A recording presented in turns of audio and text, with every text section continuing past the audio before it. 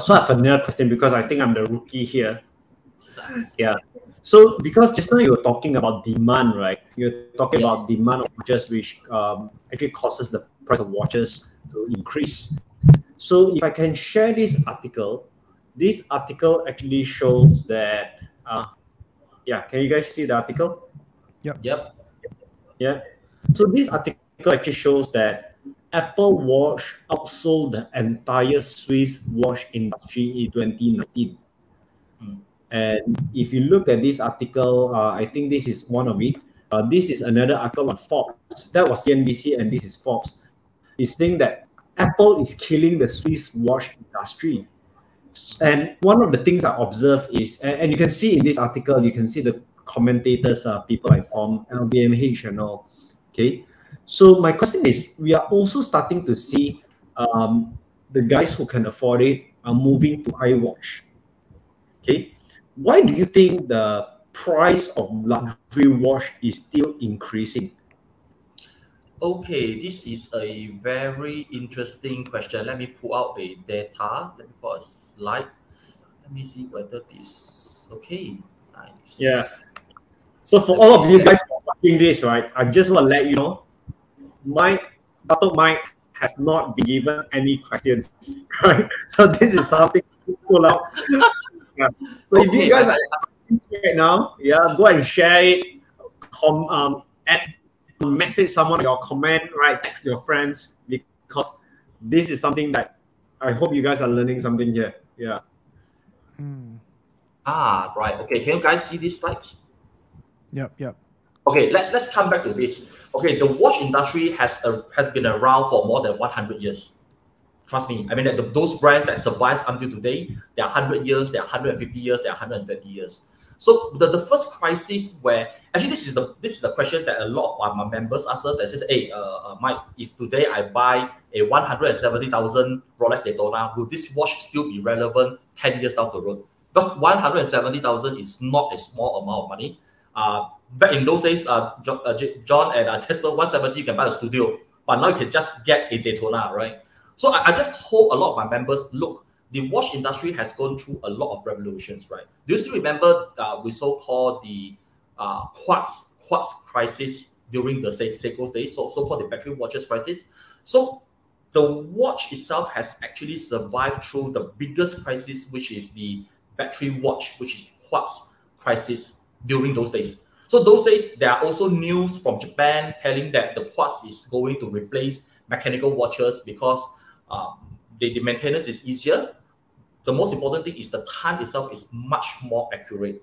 But look at it today, where are the quartz watches and where are the mechanical watches? I can tell you that eventually these two watches will stay on together. So it's like, for example, today, when people ask me about, are you worried about the iPhone or the smartwatch will overtake or will take over the whole suites of the mechanical watches or the quartz watch industry? My answer is no. It will still coexist together. So in future, I will have friends at this point of time. Actually, he wore two watches. So we'll have one smartwatch on his right hand, and he actually wears a mechanical watches on his left hand. So this is something that it would definitely coexist both watches. And you look at the data that I will show over here. So you can look at there is a drop of this Swiss watch demand in 2016, because that is the time when Apple actually launched the first iWatch itself. Yes, my answer is yes, that year itself, actually, it was a very bad year for the whole mechanical Swiss market. Actually, the whole sales itself dropped. But you look at from 2007 onwards, right? You look at the orange color watch itself, it is growing and it's still growing until now. But the blue color watches itself actually is dropping. Why? Because if you want to classify a watch as a basic luxury watch itself, the price has to be above 3,000 Swiss francs. So meaning after 2016, the more expensive watches actually is performing better compared to those Swiss watches which are relatively cheaper. So you can see that nowadays, during our parents' era, Desmond and this John, you might heard about the brands that called Rado. Rado is a Swiss watch. But actually, when it hits our era right now, how many of us still will use a Rado watch? Don't get me wrong, it's a good watch, but again, whether are they relatively, are they competitive enough to compare with the rest of the brands itself? My answer is, you get my answer. You will know the answer. How many of your friends surrounding you actually wore a Rado watch, mechanical watch, right?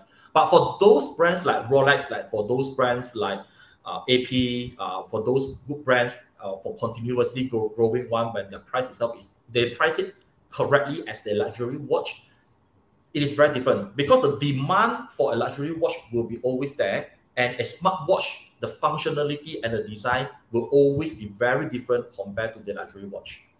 Yeah, so to me, I'm not too worried. I think that eventually these two things will still coexist together for very, very long.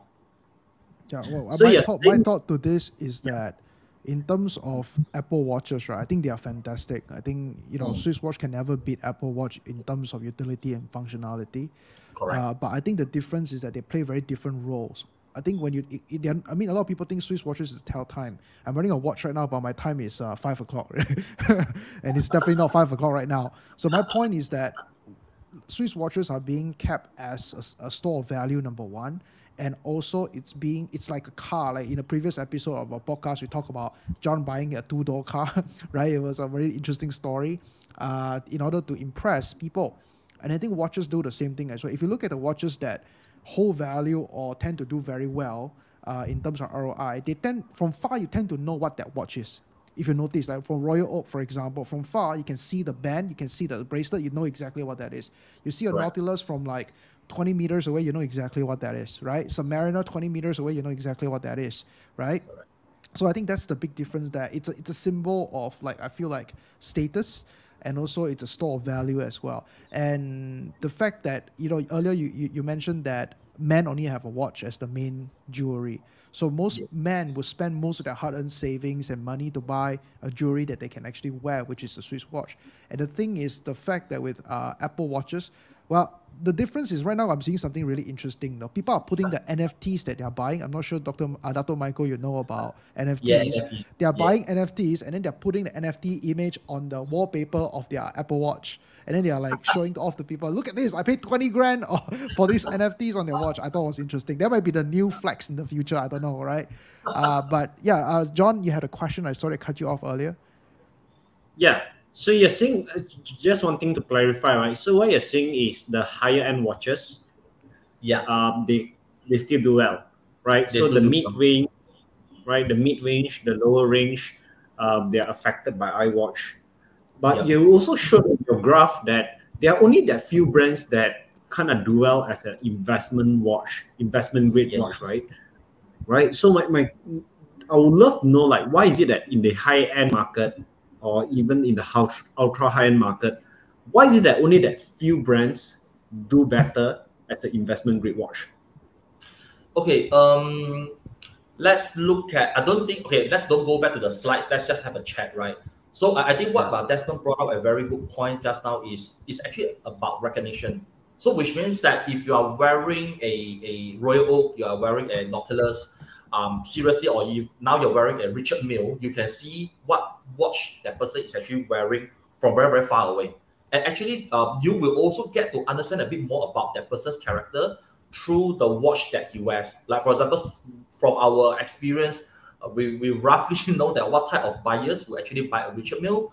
We roughly know what type of buyers will actually go for a Royal Oak, or going for a Rolex, or going for a Patek Philippe, right? So it's recognition itself. And second thing, I'm sad to say that, or I can say that proud to say that, those four brands that we mentioned, you look at Richard Mille itself, they actually control very much of their production. So you can see that almost every single piece of Richard Mille is actually a limited edition. So it runs on very, very limited productions. And look at Rolex. Rolex knows that everybody is going after their hot models like the Daytonas, the Pepsi, the Batman, the Batgirls. Why they are not producing so-called more of these models to meet the market demand, and why there are still a shortage of these watches in the market? It's because they control the quality itself, and also they control the volume itself that is going into the market. So there are other brands, which I do not want to name them, is when you wanted to buy that brand itself, you can anytime walk into any of their boutiques, you will see stocks available. You can even get a good discount, right? So that doesn't give you that good feeling of wow, I can get something that anyone else can't get. And also at the same point of time, you will not get that type of recognition when you wear the watch. And those are the things that actually drives the market, the demand, and people are willing to pay is because of they feel that I can get something that others don't, and that also actually guarantees the basic so-called value of the watch itself. So if you ask me whether other brands, if they want to follow Rolex to do this, will their sales itself go up? My answer to you is not, because in the watch industry, in the watch game itself, I tell you, branding is more than 100%, John. Branding is so important in watch industry. The heritage behind the brand, how they associate the brand with the ambassadors, and then where do they advertise the brand itself. They really, really put in a lot of effort, not only money, to make sure that the brand attract the right buyers. And when the brand itself carries a lot more value than the actual watch itself, this is where actually the price will go crazy.